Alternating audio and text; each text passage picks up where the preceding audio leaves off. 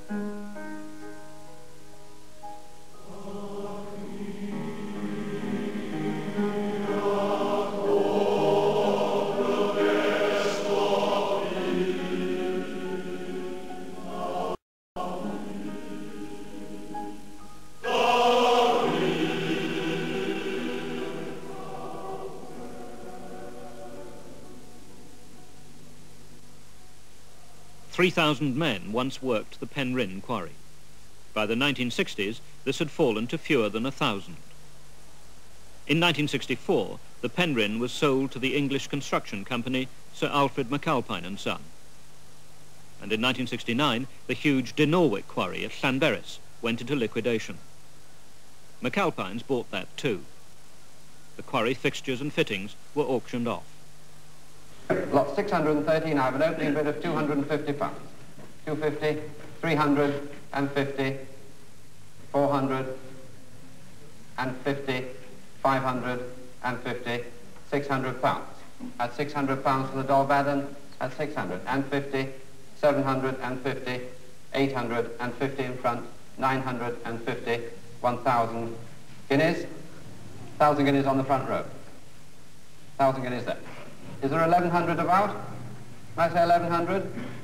At 1,000 guineas then. Going once, twice, the last time at 1,050.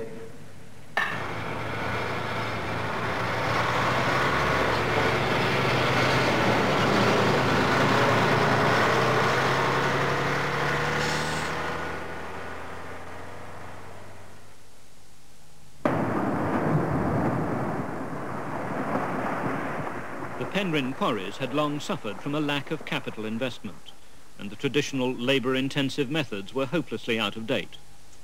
McAlpines brought in new management and new quarrying techniques. Director Richard Boyle. Blasting techniques are the principal change. We've installed much larger drills. We still use the gunpowder that's always been used in slate quarrying, probably one of the last industries to use gunpowder, whereas they used to drill perhaps 1-inch diameter holes, removing individual blocks from the face.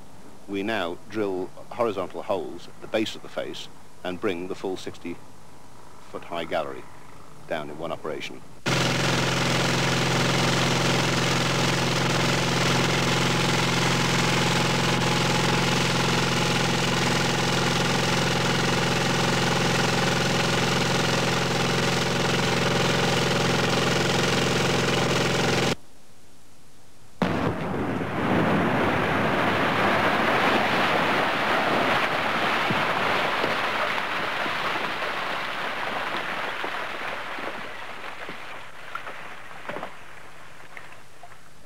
men were lifting slate onto rail trucks by hand. We are now doing it by machines.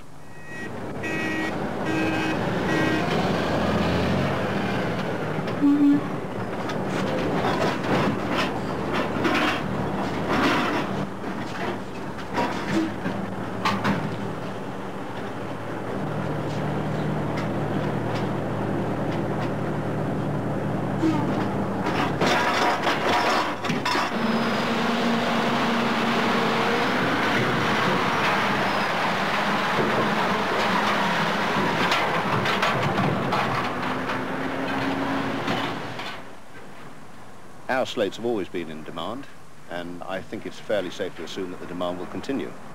There's the two sides. There's the repair market, which has always been a steady market. In addition to that, the roofing slate has still got the reputation for being the premier roofing material. We are the largest remaining producer, and we are now beginning to exploit export markets basically all over the Commonwealth and in North America and Europe that have been to a large extent neglected.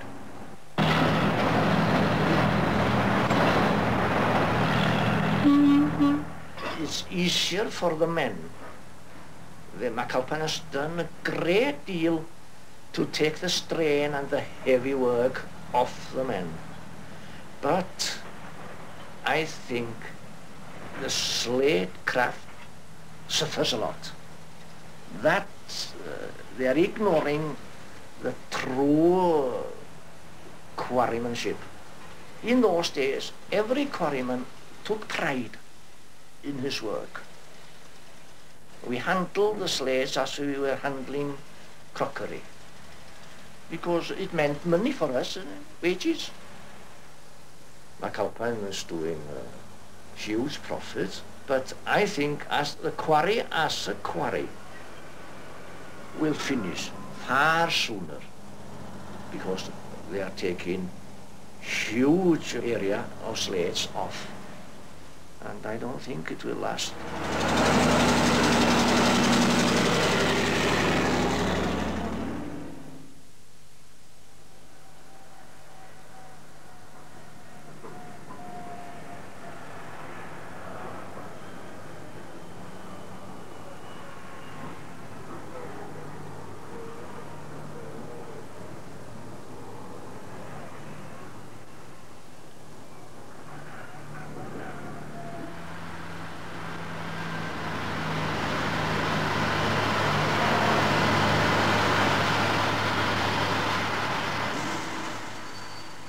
There's mass production, isn't it?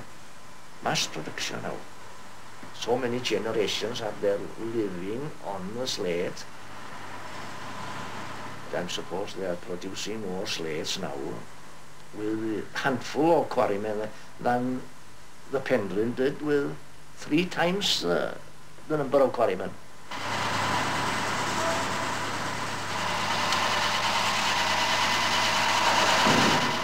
We rely on the local expertise to extract the material.